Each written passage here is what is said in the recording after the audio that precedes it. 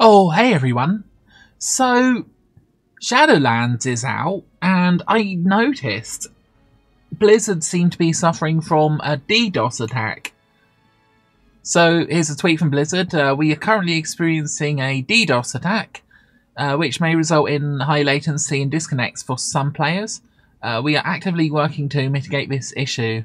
Hashtag BLZ51934200.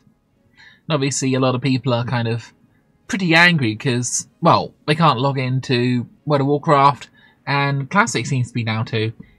Though I have noticed that I can actually log into World of Warcraft if I want to.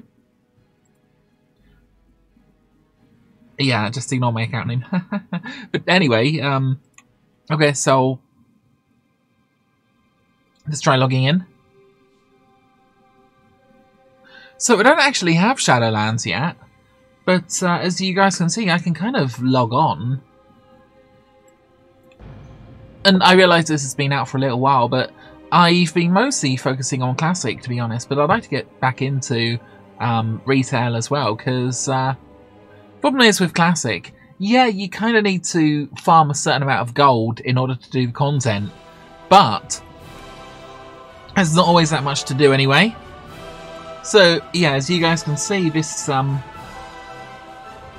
is sort of working for me, so it's just literally Classic that seems to be down anyway. And this is at 8 o'clock British time, or 9 o'clock server time. It's been a while since I've actually been here. Anyway, I don't really have any more information than that, guys. I just literally just... Oh my goodness me.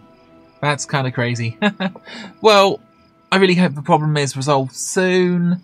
I haven't really heard anything more, but yeah, it really sucks, man.